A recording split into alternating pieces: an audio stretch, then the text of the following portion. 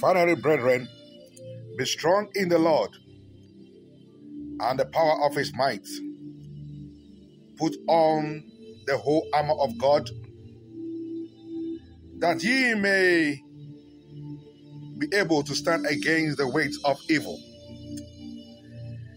Ephesians chapter 6, verse 10 and 11. Good morning.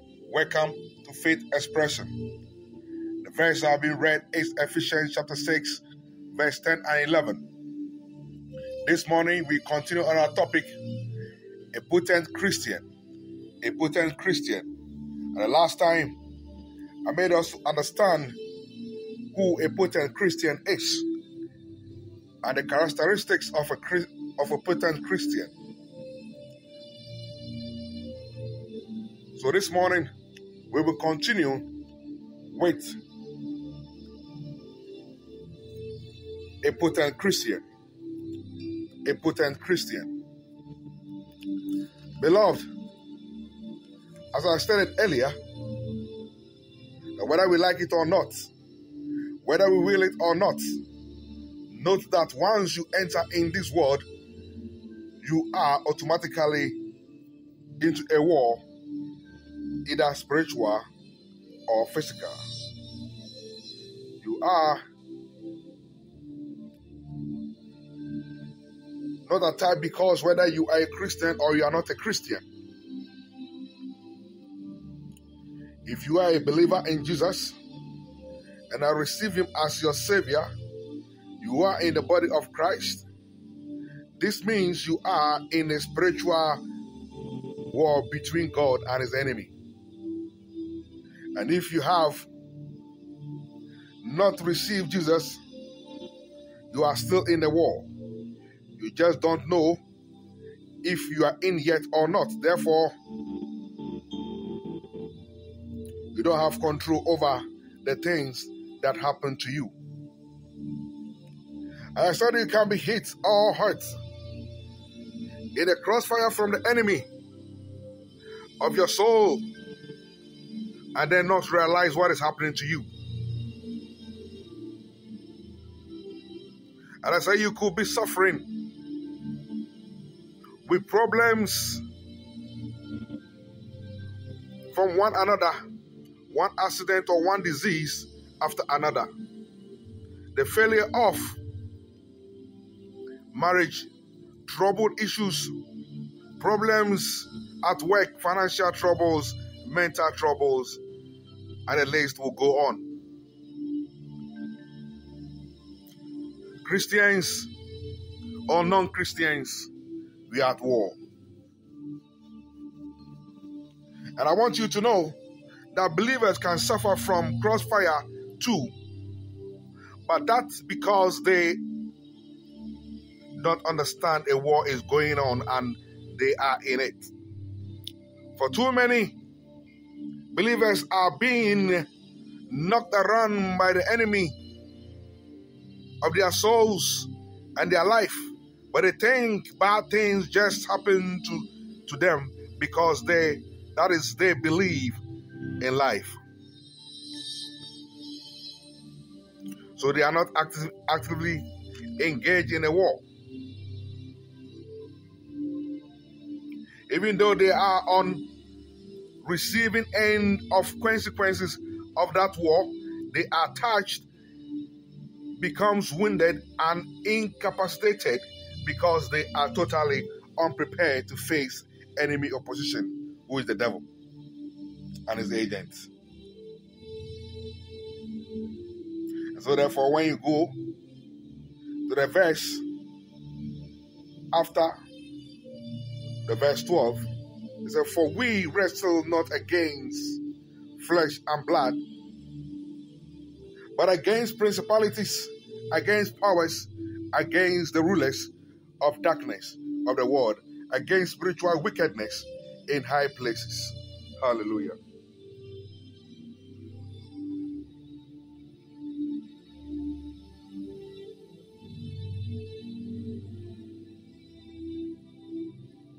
Beloved, once you are here, you are on the battlefield as a person, not because you are a Christian, Muslim, Jews, occultic, believer or non-believer. But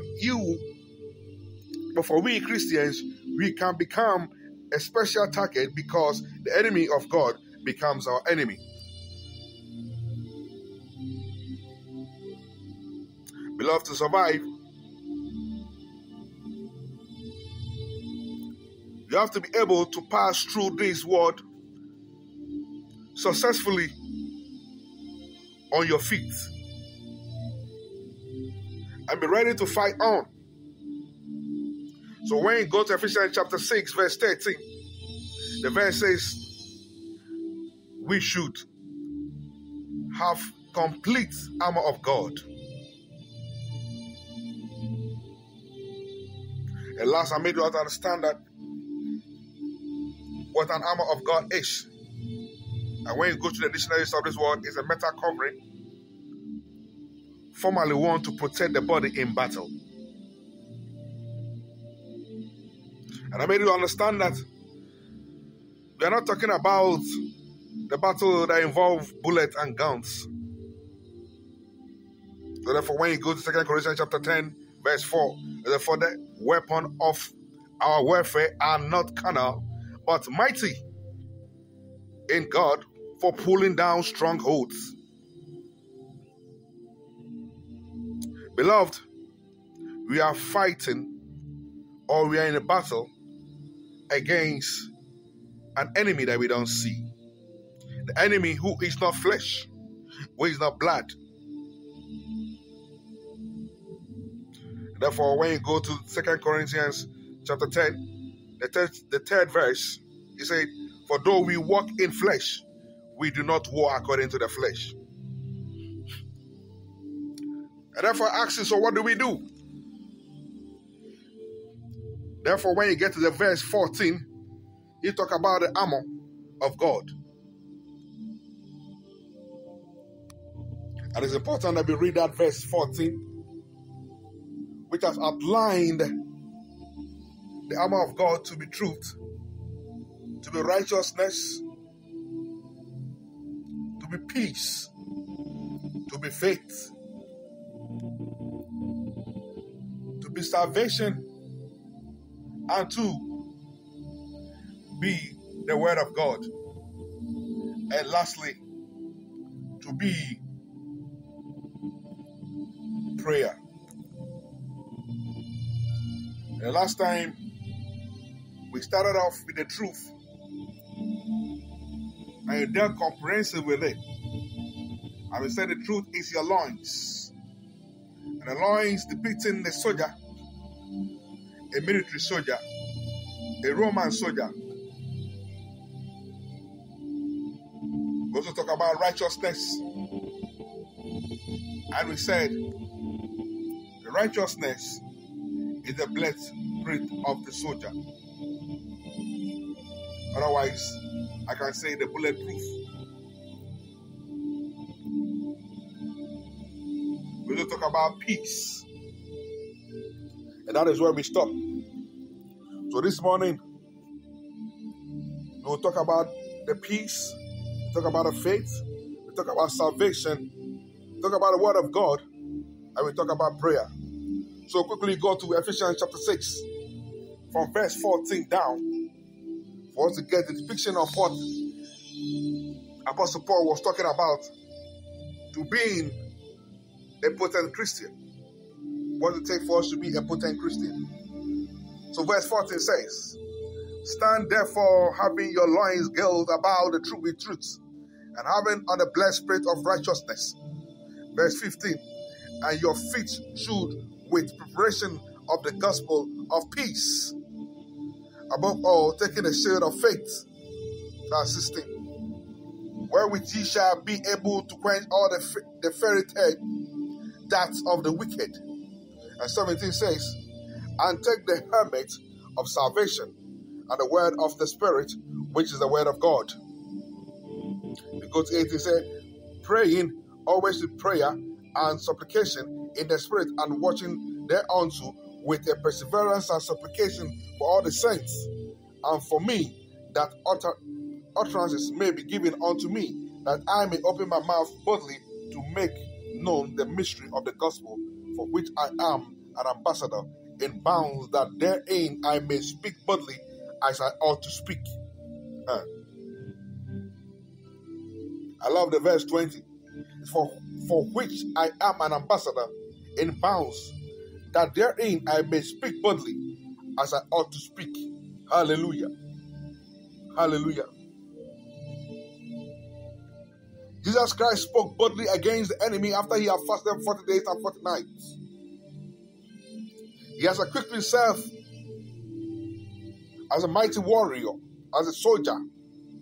And therefore the enemy, who also know the word, used the word against on Jesus, and Jesus reversed him with the word mightily. And therefore after he had fasted, he came to him and said, "Turn bread. Him is hungry." And he said, "That man that does not live by bread alone." And he told him again, he showed him all the kingdom and said what? He should bow to him and he give him the kingdom of this earth. And what did he tell him? He said, "Depart from me."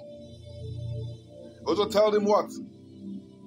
To throw himself down, that is written that what? He will not let his foot to dash. Listen, beloved, you must be a potent Christian in all roundness, not parts, else you may not be able to what? Face the enemy. So quickly, therefore, having spoken about the truth, having spoken about righteousness, having spoken about the peace, we will go on to still our rival days to make us a better Christian. So as I said in the last discussion, peace. Peace. Peace in this, as written by Apostle Paul in Ephesians chapter 6, reading from verse 14 down, is your shoe. And peace is a state or period in which there is no war or war has ended. It is freedom from disturbance. When you go to Matthew chapter 5 verse 9, Jesus said, "Blessed are the peacemakers, for they shall be called the sons of God." Blessed are the peacemakers, for they shall be called the sons of what? Of God. This is one of the qualities that Jesus did talk about when he was picking his disciples. And on the Sermon on the Plain, written in Matthew chapter 5, from verse 4 down, from verse 3 down.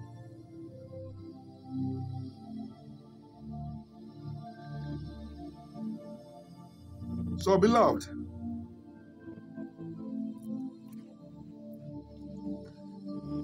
a potent Christian must be guided with peace and live in peace. So the peace of God in us keep our hearts and mind from worries. It positions us for victory over the schemes of the devil and his agent. We are thus able to crush Satan under our feet. The peace of God in us strengthens us from within. So, beloved, when we have peace, that it guides our heart and mind, and it positions us for victory.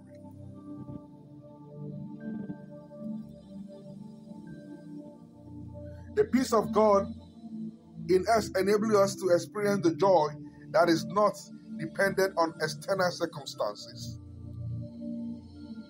The calming of the storm of life by the Holy Spirit in us cures us of anxiety, depression, hypertension, and etc. Peace positions us to live righteously, and both are closely related. Hallelujah. You can see that when we go through this, we find out that being truthful, being righteous, being at peace is related. And therefore a complete soldier, well dressed, have a good belt, have a powerful blade spread, have a good shoe to wear, have a good shield to put on, have a very good helmet, have a very potent sword, and he is a prayerful person. Therefore, a good soldier should be guided in truth, should be guided in righteousness, should be guided in peace, should be a faith person, should be a salvation-led person. Oh, should have the word of God, and it should be a prayerful person. So a potent Christian must be guided with peace and should be in peace. When you are in peace and you practice peace, as Jesus stated in the Pt.2, Matthew chapter 5, verse 9, then you will surely experience joy, good health, and a righteousness also, which is a product of being a peaceful person. When you read Psalm 85, verse 10, he says, mercy and truth both are together. Righteousness and peace have kissed each other. Hallelujah. Also, peace of God guides our hearts and mind and position us for victory. When you go to Romans chapter 16, verse 20, he says, and the God of peace shall bruise Satan under your feet shortly. The grace of God, our Lord, the grace of our Lord Jesus Christ shall be with you. Hallelujah. See how beautiful that Romans chapter 6 verse 20 put it. That the God of peace shall bruise Satan under your feet. So it's not far-fetched that Apostle Paul depicted peace as a shoe. As I said earlier, you can't be a successful soldier without a very good shoe.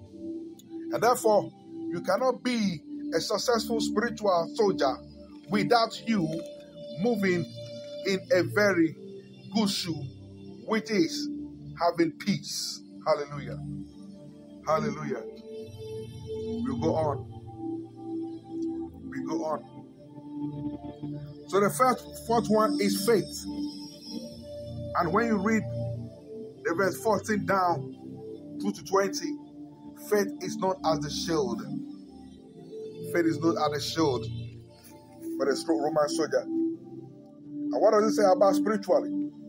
First, let us define what faith is. It's what? A complete trust or confidence in someone or something.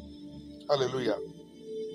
And when we go on, Hebrews chapter 11 verse 1 says, that is the best definition of faith in the Bible, or in the Holy Book. He said, now faith is the substance of things hoped for, the evidence of things not seen. Hallelujah. Faith is what? It's having confidence and hope in the promises of God as revealed to you. Faith is the substance of things hoped for and the evidence of things not seen. So as a soldier, you have the assurance that you're going to win the battle. As a spiritual soldier, you have the assurance that no matter what the enemy throws at you, you are going to be a conqueror. So if the enemy throws financial difficulty at you, you know you are going to overcome when you are thrown at marriage difficult at you, you know that you are going to have a beautiful marriage. When sickness is thrown at you, oh, you know that by the stripe of Jesus you are healed. When you are down, you say that by what? By the promises of God, you have an abundance. So for a Christian, for a potent Christian, we have the assurance that things are going to be good, even when things are difficult. We are not troubled about the present situation, but we stand in faith that things are good no matter the situation that we are in. Hallelujah. Hallelujah. Hallelujah. Hallelujah. The context of Hebrews chapter 11 is to warn and encourage people for facing trials to maintain their faith in God and not to return to their old ways. The essence of this, as written in Ephesians in Hebrews chapter 11, is to strengthen the faith of believers.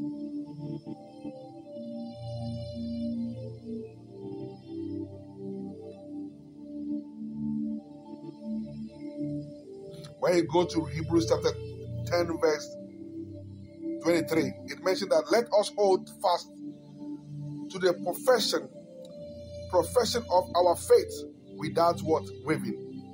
For he is faithful that promised. I believe that this is what led to the in-depth discussion about faith in Hebrews chapter 11 verse 1.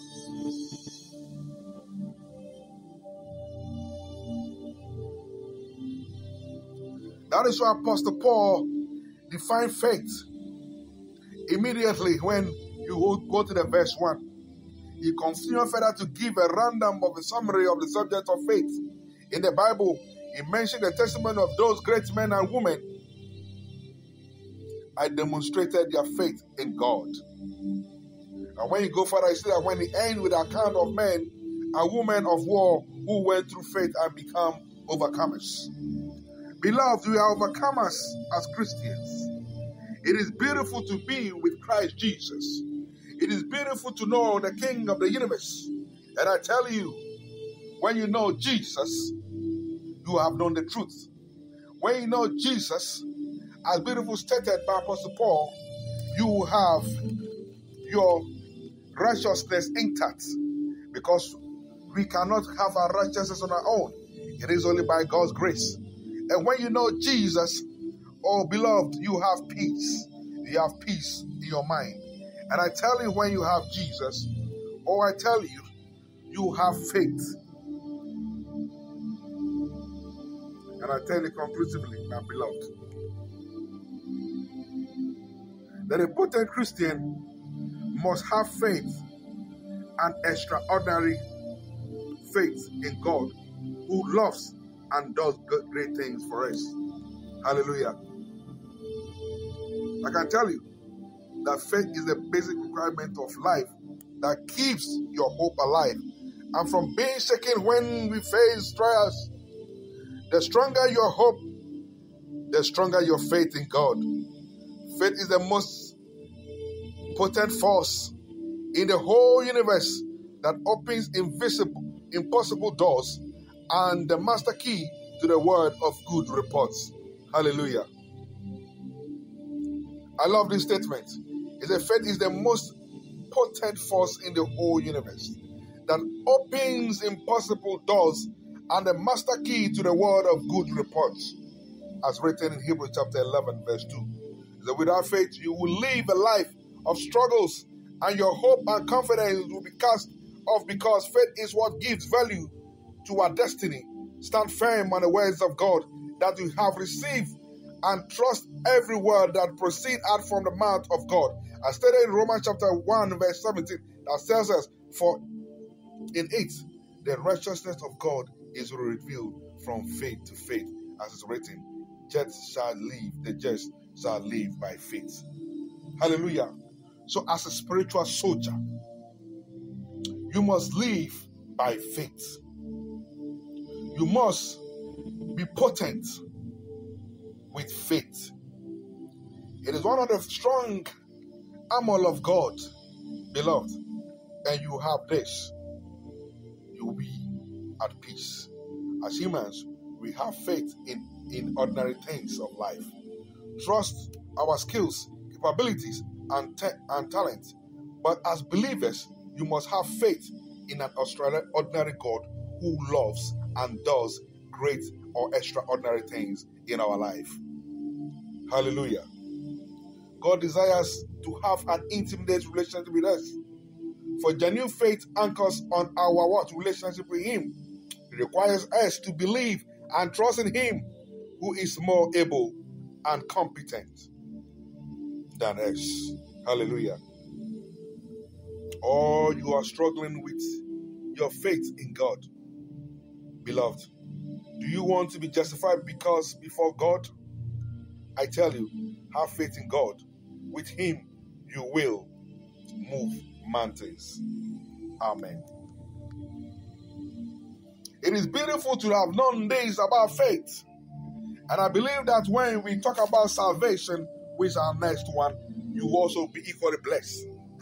So our next one is salvation, which is helmet. Beloved, you cannot be a soldier without a protective helmet. So what is salvation? Salvation is preservation or deliverance from harm, ruins, or loss. Hallelujah. Salvation is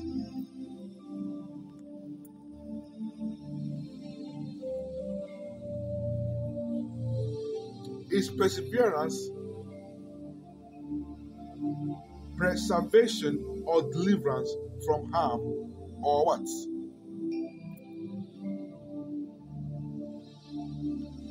Ruin or loss. Hallelujah.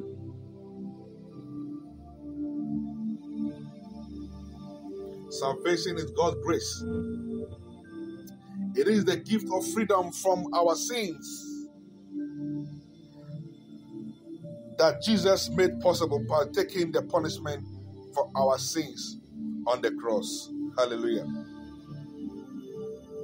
Jesus sacrificed Himself so that we will have what? Salvation.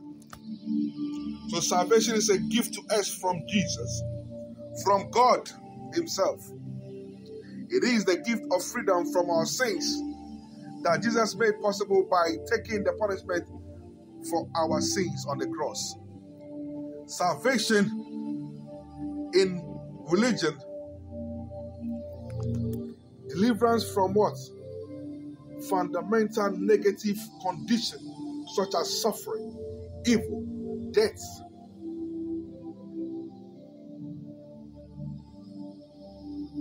or the restoration or elevation of the natural world to the higher, better states. Hallelujah. A potent Christian, if you read from Romans chapter 1 verse 16, it says, "For I am not ashamed of the gospel of Christ, for it is the power of God into salvation to everyone that believeth, to the Jews first and also to the Greek." Hallelujah. Beloved, it sounds too good to be true. It sounds so too easy. Even though it may seem too good for the words or completely different from anything you have ever experienced before, it is the truth of God. This is the beauty and mystery of grace, receiving forgiveness that we don't deserve. Hallelujah. Yes. Because for Jesus to die on the cross, and it says that what? If we confess our sin, he who is faithful and just will forgive us our sins and cleanse us from all unrighteousness. That is one of the most important promises of the scripture. It gives us freedom and hope for the future. God is faithful and daily invites us to find new life in response to that faithfulness. Hallelujah. Hallelujah. Hallelujah. Salvation is for something, not just from it. Sometimes it seems like the Christian life is all about being saved and then hoping other people get saved. But when we go to a little deeper, we discover that being saved means that we are saved not only from something, our sins, but also for something. Hallelujah. Hallelujah. Salvation is a free gift that God offers to our life. Let's go on it. I'd like to talk deep on this salvation thing. Beloved, you cannot joke with your salvation. So when you go to Romans chapter 6, 1 verse 16, for I am not ashamed of the gospel of Christ, for it is the power of God unto salvation to everyone that believeth, to the Jews first and also to the Greek. The gospel is the power of God over Satan and sin. The gospel tells us that the power of sin has been broken. Hallelujah. So, beloved, when to become a potent Christian, you must have power over what? Sin. And when to have power over sin, it is not easy. It is when you accept Jesus as your Lord and personal Savior. That is why you have salvation. He said, as I said again in Romans chapter 16, the part B said, for it is the power of God unto salvation to everyone that believe. That is to believe who? Jesus Christ. Hallelujah. Beloved, let us go on our 6, on the armor of God, which is the word of God. The word of God is the sword of the Spirit. Hebrews chapter 4 verse 12 says, for the word of God is living and powerful and sharper than two-edged sword, piercing even through the division of soul and spirit and the joints and marrow, and in discerner of the thoughts and intents of the heart. Hallelujah. Hallelujah. John chapter 17, verse 17. Jesus prayed, sanctify them by your truth, and your word is truth. Hallelujah. That was Jesus. He said again,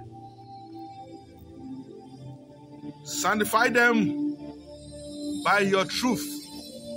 Your word is truth. And that is John chapter 17, verse 17. Beloved, the word of God is powerful. When you read the Bible, it says, in the beginning was the Word, and the Word was with us, and the Word became God, and it dwelt among us.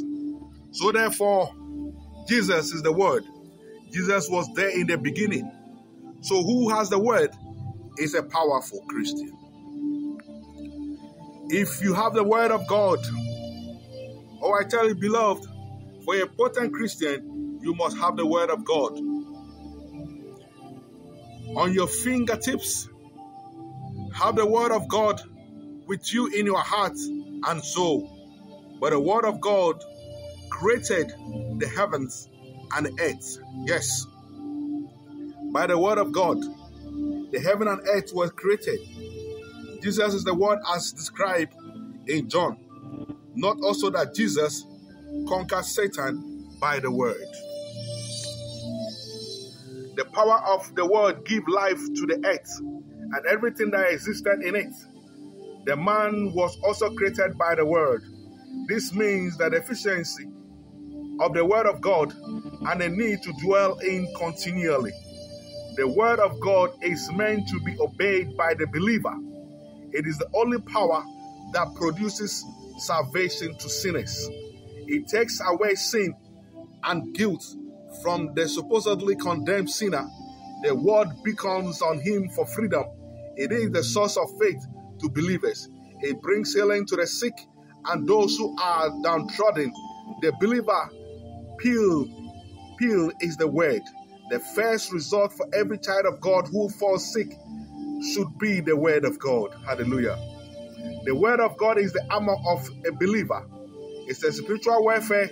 It destroys the works of the devil and renders the shattered dark word. True riches are hidden in the word of God.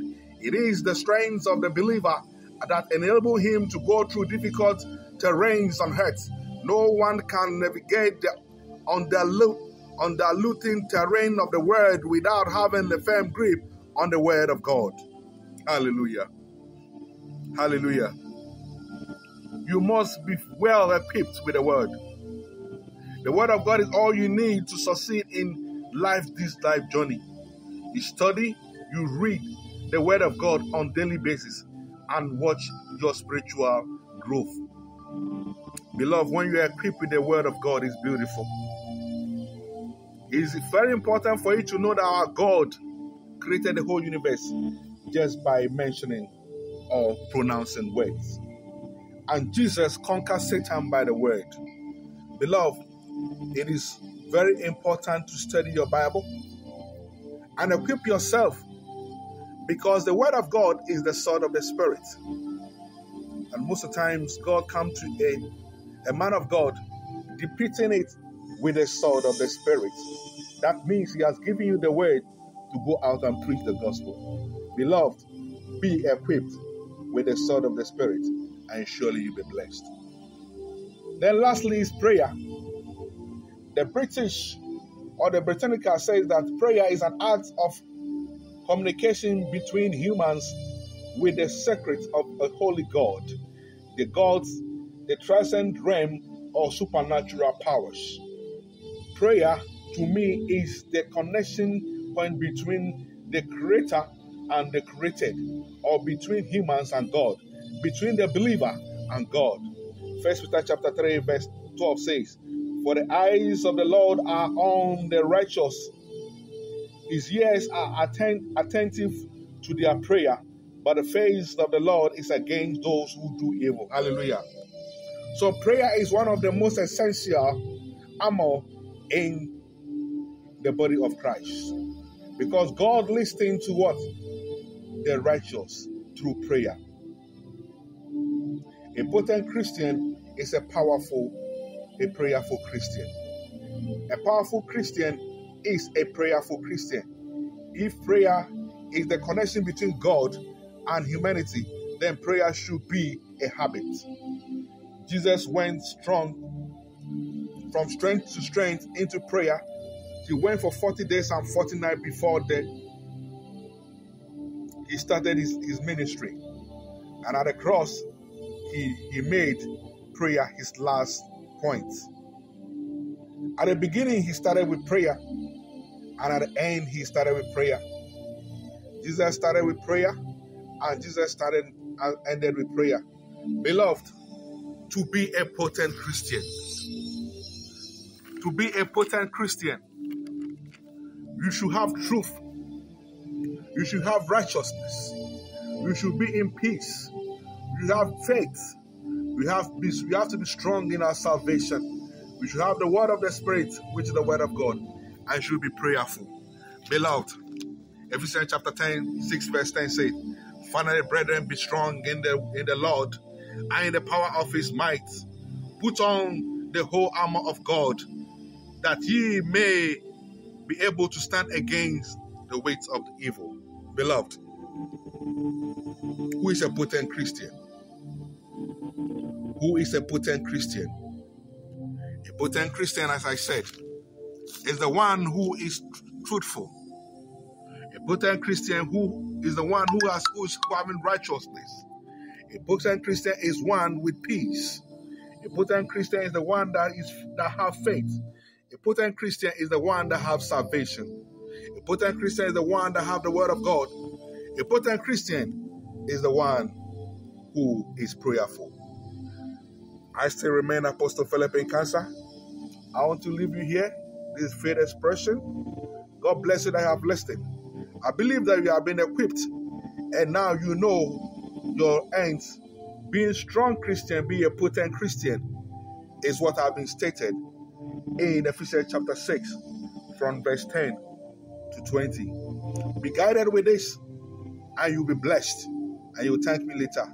I pray for you that haven't listened to this, from any other corners of this world, that God should bless you and keep you. He should leave his countenance upon you and give you peace. Bye for now. We shall meet another time.